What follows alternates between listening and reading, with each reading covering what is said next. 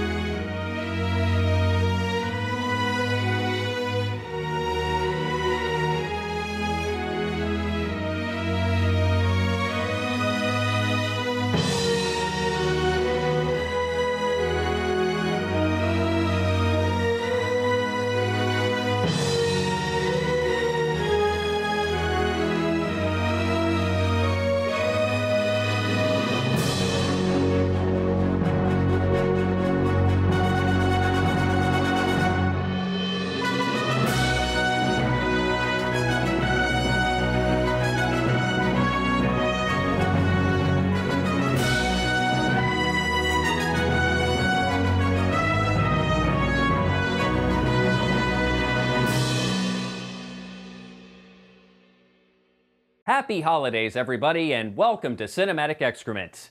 Well, it seems once again the world has been gripped by Star Wars fever with the release of Episode 7, The Force Awakens. And I am right there with them. I love Star Wars. Ever since I saw the original trilogy years ago, I was hooked. It's a classic tale of the struggle between the forces of good and evil, with a little bit of science fiction and mysticism thrown in, and special effects that were way ahead of their time. It was amazing. But it hasn't always been wine and roses for this franchise. The original trilogy was followed by the prequel trilogy in the late 1990s, and to this day, these movies still leave a sour taste in the fans' mouths. While I personally don't think these movies are quite as bad as some people make them out to be... Whoa,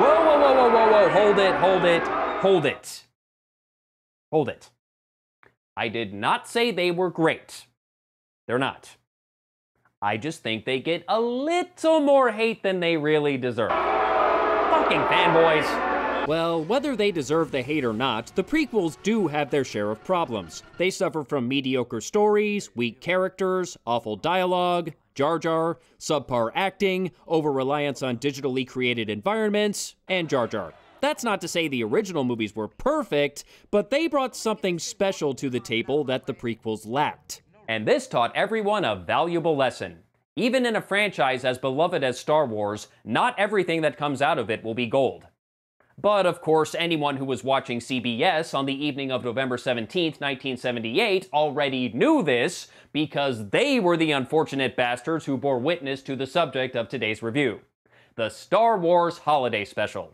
Yes, I suppose it was only a matter of time before I got around to reviewing this. The Star Wars Holiday Special is one of the most legendarily bad moments, not just in Star Wars history, but in the history of television itself. It is 2 long hours of utter nonsense that will make anyone wonder, why was this put on the air?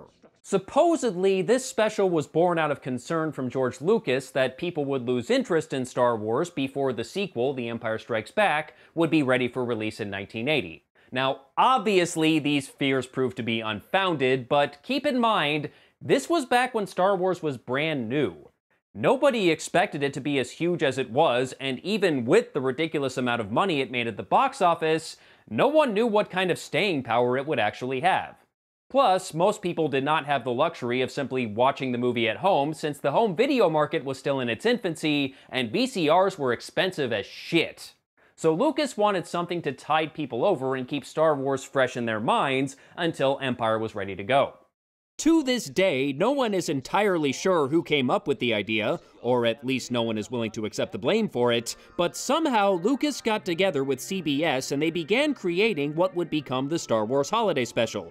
The production was troubled, to say the least. Several writers and directors came and went, and Lucas himself had very little direct involvement as he was busy with several other projects at the time. The end result is less space fantasy and more space travesty. Even Lucas himself was unhappy with how it turned out, and considering this is the same George Lucas who gave us this asshole, that is saying something.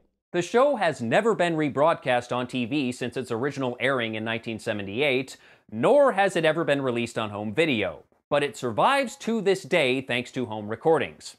So please keep that in mind whenever I show clips from the special in this review.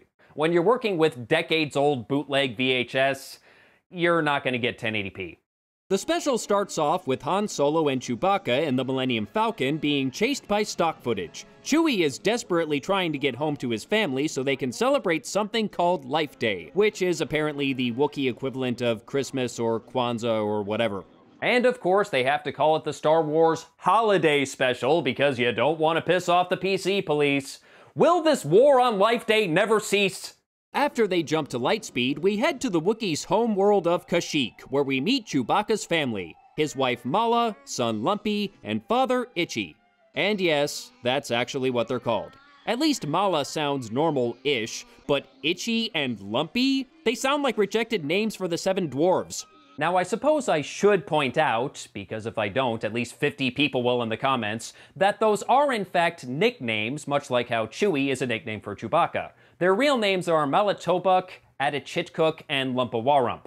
But nobody watching the special at the time would have known that. Imagine hearing about a Star Wars TV special and getting really excited about it, and then when you finally tune in, you discover 2 of the main characters are named Itchy and Lumpy. How long would it take for you to change the channel? Well, if the names don't convince you to switch over to ABC, this certainly will.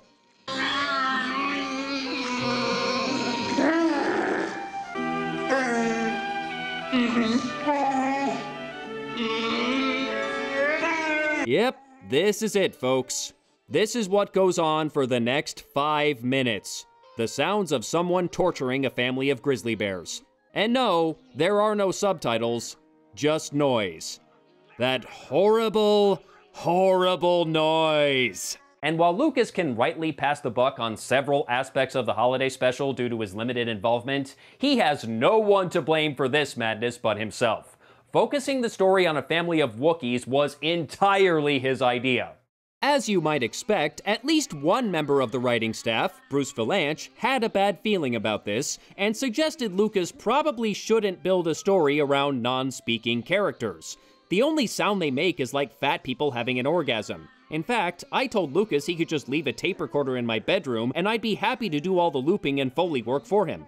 But Lucas was undeterred. He had a vision, damn it, and he was going to find a way to make it work no matter what. Or rather, he was going to leave it up to Vilanch and the writers to make it work because he had no time for it. And, well, they tried. Bless their hearts, they tried.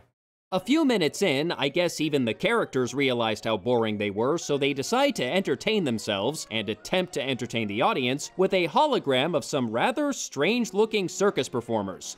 This is one of... What in the fuck is going on there? This is one of the many variety acts that were added to the show to compensate for the rather anemic story. You know, I've never watched Star Wars on acid before, but I imagine if I did, it would probably still look less bizarre than this. After that performance by Cirque du Soleil, we return to the Wookiee family who are growing concerned by Chewbacca's delayed arrival.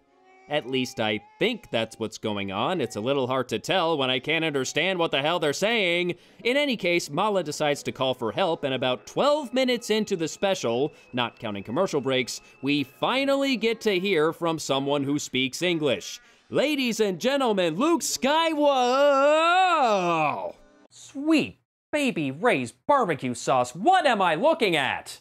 Better keep that lightsaber holstered, Luke. If you turn it on, it'll melt your face right off. I'm not entirely sure why they applied so much makeup to Mark Hamill's face. A popular fan theory is that the makeup was used to hide the scars he acquired in a car accident the year before. But while he did sustain some facial injuries in the crash, Hamill himself claimed reports of the severity of these injuries were way overblown. And between the accident and the holiday special, he made the movie Corvette Summer and presented an award at the 1978 Oscars. And he looked fine. So why did the makeup department at CBS feel the need to turn him into a living Tussauds statue? Not only is it unnecessary, but it's going to give the viewers nightmares. At least Hamill actually got to appear in the special. CBS apparently didn't want to pay Kenny Baker's salary because they're using the remote-controlled version of R2-D2. Then again, considering how the special turned out, maybe Baker got off lucky. The conversation between Luke and the Wookiees goes nowhere, mainly because...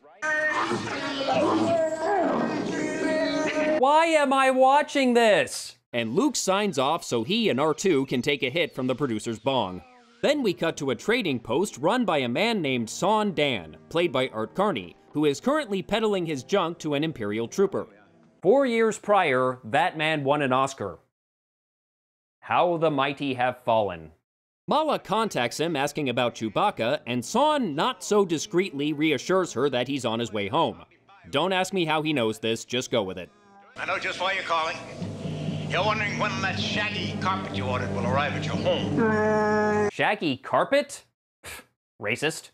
You know, it was made especially for you by a little old woman 4 planets away. She did it all by herself. In fact, you might say she did it by hand. Solo. Or you might say something a bit more subtle since there's an Imperial standing right next to you! Meanwhile, in a deleted scene from Episode 4, Darth Vader orders a search of every household in the Kashyyyk system to find those pesky rebels.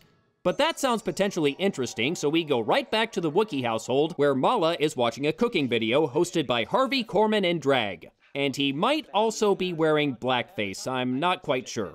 Harvey Korman is a comedy legend. And for those of you who have never seen his work before, you're gonna have to take my word for it because the Star Wars Holiday Special is a complete waste of his talents. Better yet, don't take my word for it and go watch Blazing Saddles. While we're stirring, we also whip. So it's stir, whip, whip, whip, stir. Stir, whip, whip, whip, stir. Stir, whip, whip, stir. Come on, faster all together now. Cooking can be fun. Stir, whip, whip, stir. This is bad comedy. After some more stock footage to remind us of a much better movie we could be watching right now, we return to Kashyyyk, where the Imperials have apparently set up a blockade around the planet. Due to suspected rebel activity on the Kazook planet. Wait, the what planet? The Kazook planet. Kazook? I thought it was Kashyyyk. How the hell do you get Kazook out of Kashyyyk? Then again, how do you get anything out of that? Too many Ys. Son Dan then shows up, so the audience has something to listen to other than gorilla mating calls. Why all the long, hairy faces? I don't know. Why all the terrible jokes? He comes bearing Life Day gifts for the family, including something called a mind evaporator for Itchy, which plays him a video where Diane Carroll sings a song and says some very suggestive things. And Itchy seems to be enjoying this a little too much. Oh, we are excited, aren't we? Ew! Ew! That's disgusting! Now, some of you might be thinking, oh, come on, it's not that bad. It's just your dirty mind reading too much into this. And you'd be wrong. It's the producers who have the dirty minds. One of them described this scene as, and I quote, softcore porno that would pass the censors. Just let that sink in. Millions of people, adults, children, families, tuning in to CBS to watch an elderly Wookiee enjoying his own personal jerk-off video. Merry Christmas! After that giant pile of ugh, it's time for another obligatory cameo, this time featuring C-3PO and Princess Leia, played respectively by Anthony Daniels and a visibly coked out of her mind Carrie Fisher. And I am not about to blame her. When you're trapped in the Star Wars Holiday Special, you do what you gotta do to survive. This is yet another scene that accomplishes nothing except reminding us that no, Han and Chewie haven't arrived yet. Why is a ship that can move at light speed taking so goddamn long to go anywhere? Oh shit, it's the Fuzz! The Imperials are going door to door in search of those rebel scum, and they're a bit suspicious of Chewbacca's absence. But Sawn attempts to distract them by being not funny. The picture you're looking at right now was taken quite a few years ago. That's one of me. I've gained quite a bit of weight since then. Was that reaction in the script, or did Carney just realize his career was in the toilet? When being not funny doesn't work, his next move is to distract them with a Jefferson Starship music video. No, I'm not kidding. I'm not sure what this has to do with Star Wars, apart from the band having Starship in their name, but unlike the rest of the acts on the show so far, this is actually pretty decent. I'm not a big Jefferson Starship fan, but at this point I will take what I can get. By now, even the Imperials are sick of Carney's shit, and they politely but firmly ask him to get the fuck out. While they continue to search the house, Lumpy decides to entertain himself by watching a Star Wars cartoon? So the Star Wars universe has Star Wars cartoons. You know what? Sure. I don't even care anymore. As long as we don't have to see any more of Itchy spank material, I'll roll with it. The general consensus among fans is this cartoon is the best part of the holiday special, and I can understand that. Unlike everything else we've seen so far, this actually feels like it was made by people who gave a shit. But personally, I'm not a huge fan of the animation style. I think it's mostly the faces, they just look a little off. Han rarely opens his eyes, Chewie seems to be suffering from Youngblood's disease, and why does C-3PO blink? He's a robot. Who ever heard of a robot that blinks? My name is Optimus Prime. That doesn't count. The cartoon is notable for the first appearance of the bounty hunter Boba Fett. Luke runs into him while he's trying to rescue Han Solo and Chewie, who crash-landed on this planet that is populated by dinosaurs for some reason. Either they've somehow traveled to prehistoric Earth, or they've wandered into the Dragon Ball universe. In either case, Boba says he has no love for the Empire and agrees to help Luke track down his friends. And with his help, they find the Millennium Falcon. But what's this? Could it be that the guy who is obviously evil may have an ulterior motive for tracking down our heroes? I have made contact with the rebels, and all is proceeding as you wish, Darth Vader. What? Fortunately, the rebels discover his treachery, and Boba pisses off until the Empire strikes back. That was a very weird cartoon, but it was entertaining for what it was. So let's get back to the bullshit. The Imperials proceed to tear the place apart, even going so far as to rip the head off of Lumpy's stuffed bantha. Not sure what he expected to find in there. Once they're done ransacking his room, Lumpy decides now is as good a time as any to put together his Life Day present, which is a Commodore 64 knockoff? Well, whatever it is, it comes with an instructional video featuring Harvey Korman. Again. Man, he must have been really desperate for work when the Carol Burnett show went off the air. Now, let's get started, shall we?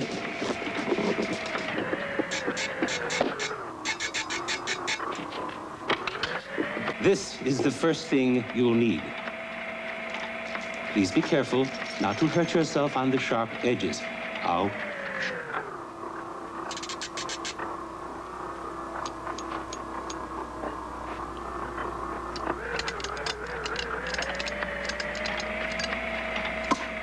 Is this supposed to be a comedy sketch or some weird performance art? I honestly can't tell. After that's over, we thankfully only cut back to the Wookiees for about a second and a half before we go right into the next sketch.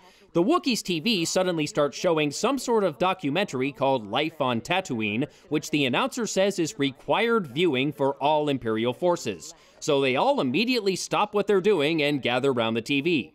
Is this seriously more important than, well, anything? Troopers, you heard the orders. Gather around the TV. But, sir, this house may have evidence that connects these people to the rebellion. Nope, it'll have to wait. We gotta go watch the Discovery Channel. Sir, with all due respect, I'm afraid I must protest as this is a gross misuse of our resources. Well, I'll be sure to forward your formal protest to Lord Vader. Protest? What protest? I have no protest. I love these documentaries. I'm so glad Lord Vader allows us to watch these while on duty. That's what I thought, Private. That's what I thought.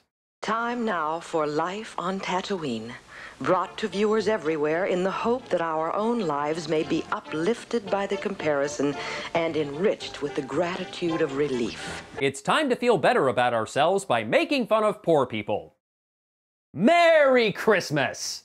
We then cut to the Mos Eisley Cantina, where we find B. Arthur of all people tending bar. And look, Harvey Korman's back. Again.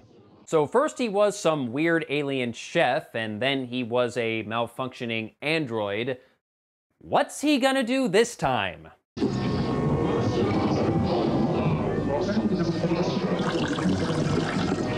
Ah, of course, the stupidest fucking thing I've ever seen. Mr. Corman is apparently infatuated with Miss Arthur, understandable, but does she feel the same way about him?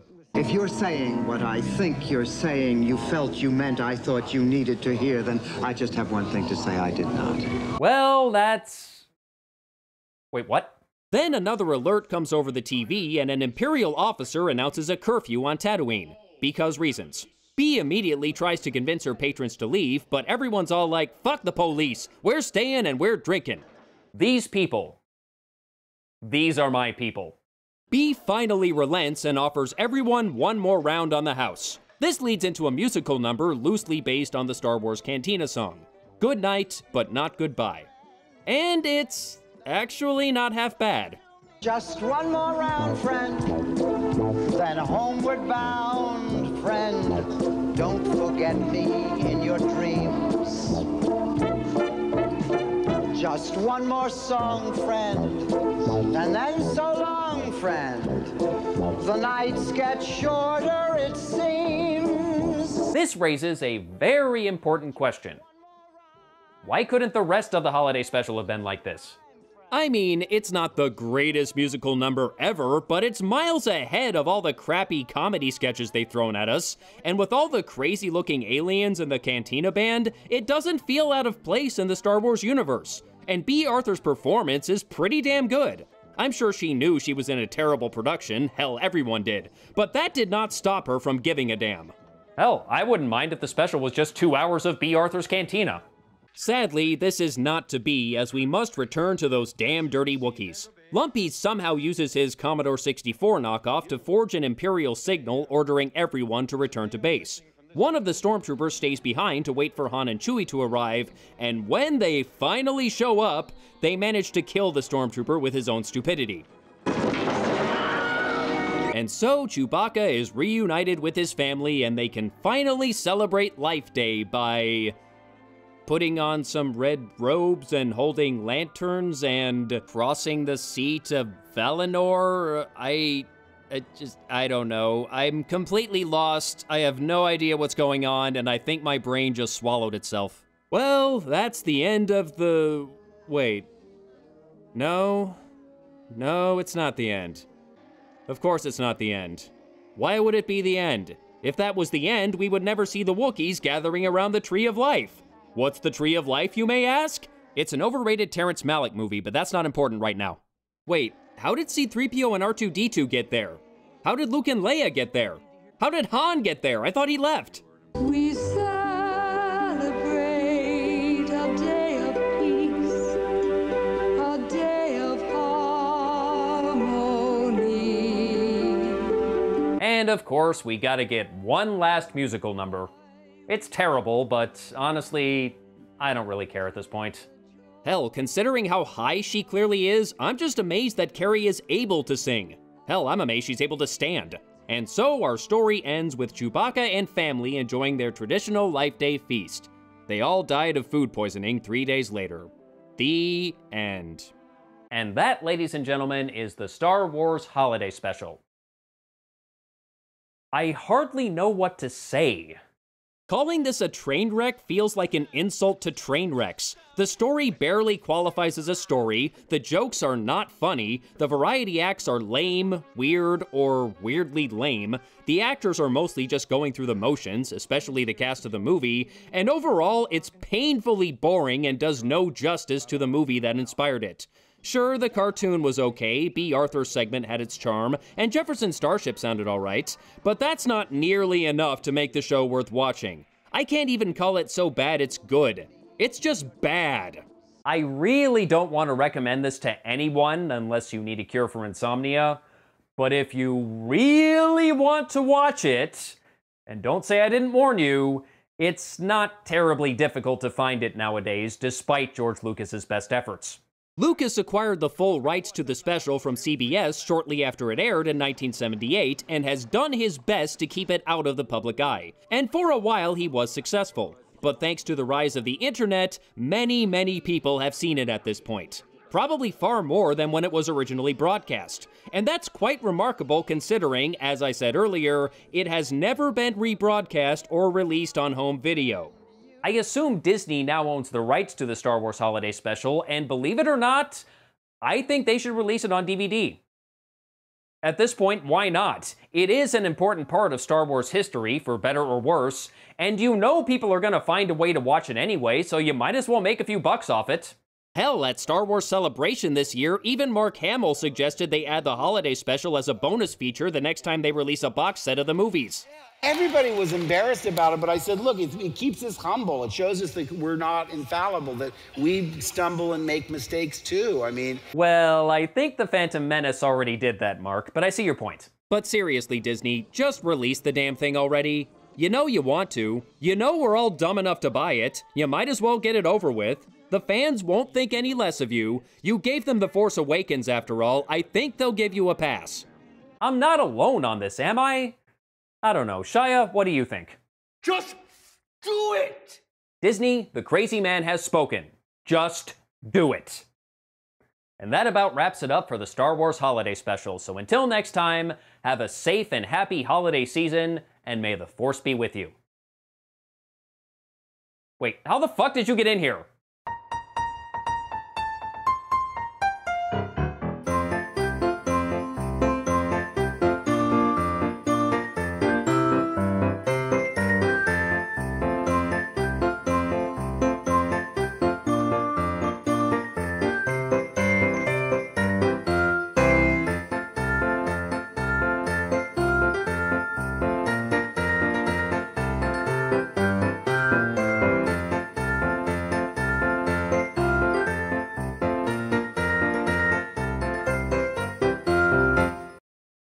Oh my God! What's wrong with your face?